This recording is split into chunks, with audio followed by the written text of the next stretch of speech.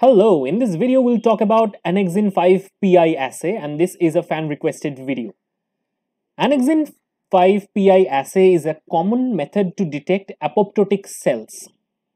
The Annexin V protein can bind to phosphatidylserine residues on the membrane with high affinity. In normal cells, phosphatidylserine is generally not found on the outer leaflet. It is generally distributed in the inner leaflet. So that is why in the normal cell, phosphatidylserine would never come in contact with Annexin V, which is on the outer side. Now, Annexin V can interact with phosphatidylserine in an apoptotic cell only. This principle is based on the heterogeneity in membrane lipid distribution. Several membrane lipids like sphingomyelin, phosphatidylcholine are generally distributed in the outer leaflet, whereas phosphatidylserine is generally distributed in the inner side of the leaflet, and in healthy cells it remains in the inner side and never goes in the outer side. So in this assay we need Annexin V, which is actually an anticoagulant protein. Annexin V has a very high binding affinity with phosphatidylserine. In order to detect this binding process, we can conjugate Annexin V with a dye, let's say FITC, and later on detect it with flow cytometry. In this assay, the PI or propidium iodide is actually a dye that can penetrate the membrane, that can pass through the membrane if the membrane integrity is bad. So propidium iodide is found inside the cell if there is a membrane damage. Now, with the help of flow cytometry, these cells can be sorted and we can understand and interpret the data. In order to start the assay, you need Annexin V, which is commercially available, propidium iodide, which is also commercially available, and we need a particular binding buffer which has calcium chloride in it, because Annexin V requires calcium in terms of binding. First of all, we need to remove the cell culture media from our cells that need to be tested. Then we have to wash it with 1x PBS, and then we have to add the Annexin V and PI working mixture. We have to incubate this solution in 15 minutes in a dark situation such that binding can possibly happen. Then it's time to analyze the samples using flow cytometry.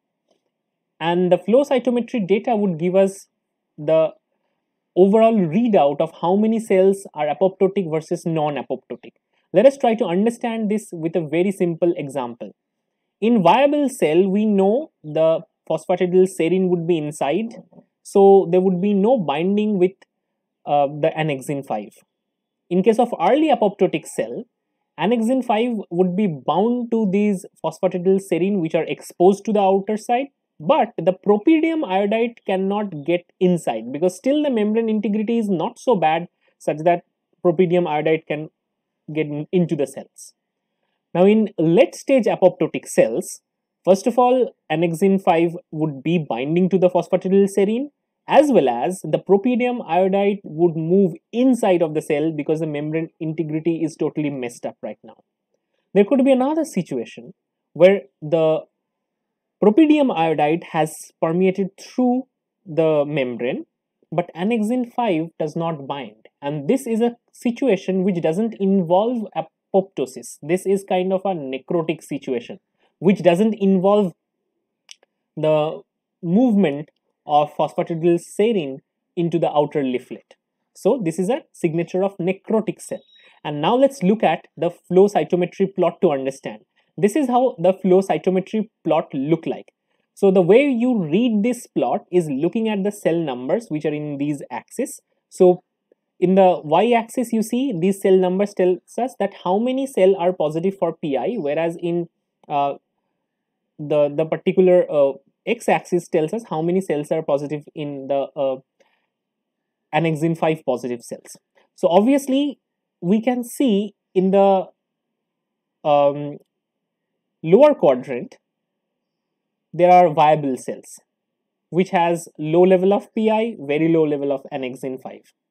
The early apoptotic cells would be in the lower down right side quadrant because they would have high level of Annexin 5 but low level of propidium iodide. Now necrotic cells would be in the upper left quadrant, because in the necrotic cells PI level would be high but annexin level would be low, and the late stage apoptotic cells would be in the upper right quadrant, because there both annexin and PI, both of them would be high. And this is how we can interpret the flow cytometry data. Now we have a control cell and then some kind of drug treated cell. We can kind of understand how much apoptosis has taken place, and also we can understand how many cells are at early stage of apoptosis versus late stage of apoptosis. This can kind of give us a sense about the efficacy of the drug as well, if it is meant to kill the cells. So that is how Annexin-PI assay work. I hope this was useful. This is a quick summary for that. If you like this video, support my channel on my Patreon page.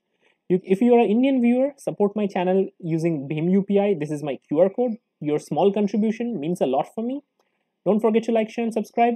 My courses are also present in Unacademy. You can use my code AP10 to get a 10% discount. See you in the next video.